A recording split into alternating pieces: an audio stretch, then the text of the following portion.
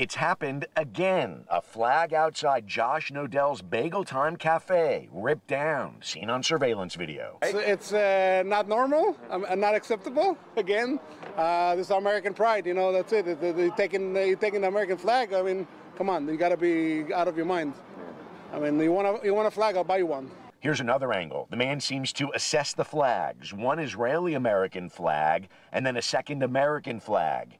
He strolls right over, rips that one down, and then casually walks off. And this isn't the first time somebody has desecrated Nodell's restaurant. The signs and flags went up shortly after the Israel-Hamas war broke out. He caters to an Orthodox Jewish clientele. A man took a knife and slashed his sign outside, reading how the restaurant stands with Israel. After that, his surveillance system captured a woman ripping down the sign and the American-Israeli flag, taking them into the middle of the street and stomping on them.